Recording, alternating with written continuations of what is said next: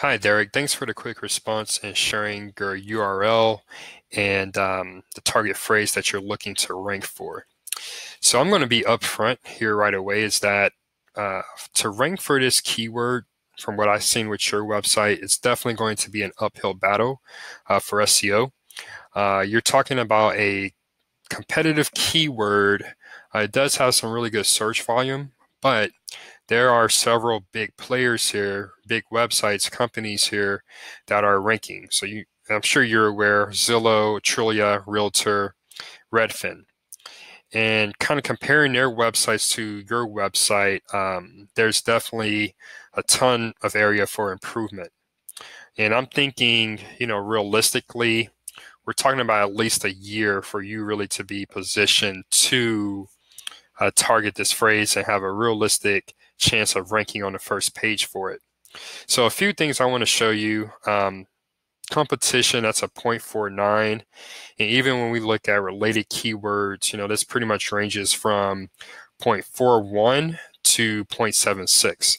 And that's on a scale of 0 to 1. And I would say anything over 0.4 is considered a hard keyword. And kind of just drilling in a bit further here to kind of some competitive analysis. So I'll go back here. And this tool, by the way, I use Ubersuggest, but I also use Ahrefs for kind of more detailed research. So again, it's considered a hard keyword. And kind of just looking at some of the same terms, keywords, so related terms. It does have that search volume, but yeah, again, it's a difficult keyword. So looking at those websites that are ranking well, or I should say those URLs that are ranking well, and kind of comparing them to your URL, so that's what we have right here. So a few things I wanted to point out here, kind of when we're comparing them. So the first thing is the DR, which is short for domain rank. And that's pretty much a scale of 0 to 100 on how much authority your website domain has. So in this case, we see that the domain authority is, it's pretty high. We see this is Zillow is at 91 and the lowest is 78. And that's not a error with the program. So your website authority is pretty much considered 0. So if you've ever played sports videos games, this is almost like you're a player rated 0 going against a star player rated like 90 or higher. That's kind of what we're talking about here. So a big part of an SEO campaign would be improving that domain rank. And to get to 90, that usually is going to take a few years at most. What we do have going is that these URLs probably don't have nearly the same authority, but still you're looking at an uphill battle. Another thing I want you to point out here are the number of referring domains or websites that are linking just to these URLs. So you again see that ranges from 17 to 375. And right now your website is at 0.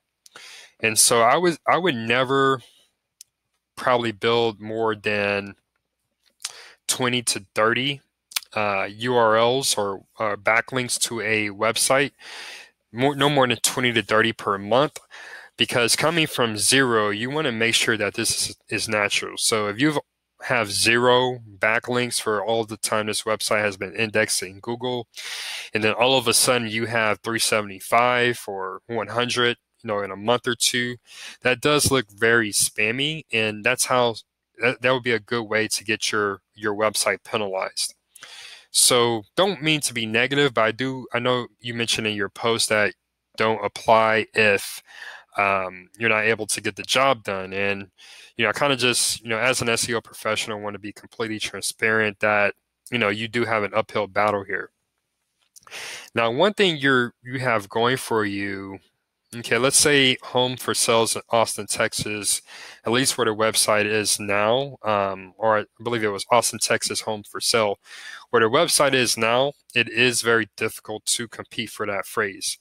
But you do have some other phrases here that don't have as much search volume, but you can kind of see here, KD, that's the keyword difficulty. They're a lot easier to rank for.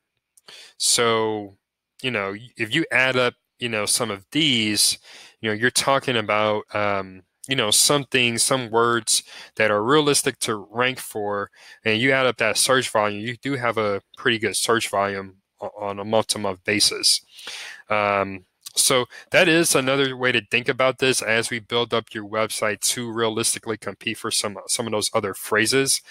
A lot of different variations. So those are considered your long tail keywords. Now going to your website, and I'll go to that URL that you shared. It's the home page. So, kind of just at a high level, what I would focus on is your on-page SEO, of course. I would first look at these title tags and just make sure that they are optimized for those keywords that you're going after. So from what I'm seeing here, your business name is Austin Real Estate Specialist, but you also want to include, especially for your homepage, you want to include a primary keyword. So I think that would be something like Austin Homes for Sale or something very similar. And then you want to do something similar for each of the pages on your website, making sure not only do you have your business name, but also a targeted keyword. When I look at the home page here, looks like you have some really good content, but what I would do is compare this to pages that are already ranking really well. So that top 5, Zillow, Redfin, those other pages, and kind of just compare the content to see, as far as word length or content length, the range that you need to be at. Typically for a first page search result, you need to be at least 2,000 words, but that can vary based on the keyword that you're going after. But that will also tell me kind of what other phrases besides Austin Homes for Sale that we should include in your homepage. And I would also do the same for any other priority pages on your website that we're really trying to get ranked. So that would be my first step, looking at the on-page SEO. The second step is really start getting the ball rolling with these backlinks. Again, not sure how old the website is, but you do need to start building some domains, because those are some referring domains, because that has always been a fundamental part of Google's ranking algorithm. And even though that's changing a bit, that's still a very important part of it. So, I would start with a press release, really targeting your business name just to get some branded anchors out there. And then over time, we can start going after backlinks that are using Austin, Texas Homes for Sale for for the anchor text. So, at a high level, that's what I would do. Something else, I'm not sure if you have a physical location. I didn't see an address here on your website. And just make sure that you actually create some social media profiles, because right now these just go to the main social media pages. But if you do have a physical location, I would consider doing a Google My Business. That can help you start getting some local lead generation going, because instead of these national websites, you would be going against local real estate agents. But in order to have that, it's best if you did have a physical address in Austin to use for your Google My Business profile. And that's pretty much it. So on-page SEO, Google My Business profile if it's applicable, and then building some backlinks. And then lastly, I would write out some content. Consider starting a blog for your website. I know many people, they go back and forth on the usefulness of a blog, but the benefit of a blog, it allows you to target different long tail variations for your keyword. And I don't think there's a magic number, but I would say anywhere between 24 to 36 blog articles. I would say if you're looking at blogging once a month, that's probably 2 to 3 years worth of blogs. But what I like to do early on in the campaign, go ahead and get that content planned out and written.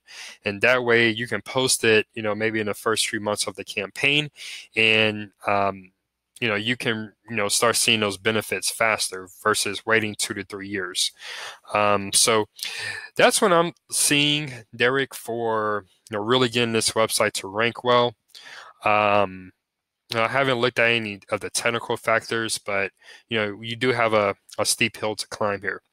So if you are really looking to generate leads for this website, you don't have that timeline of at least a year or two doesn't really fit with your goals.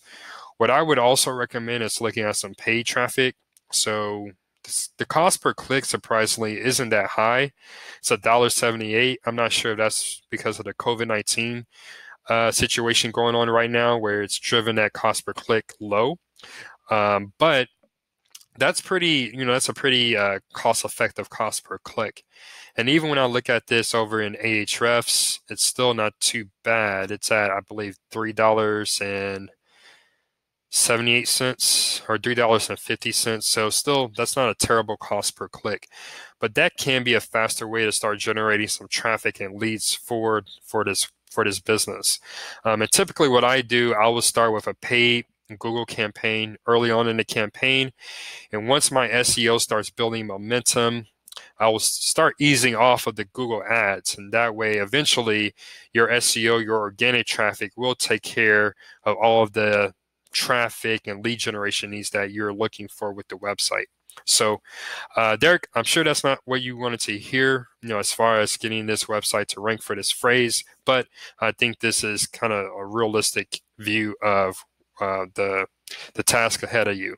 So I'm interested in discussing next steps, and feel free to reach out if you want to continue this conversation. But hopefully this video has been helpful, Derek, and take care. Have a great weekend.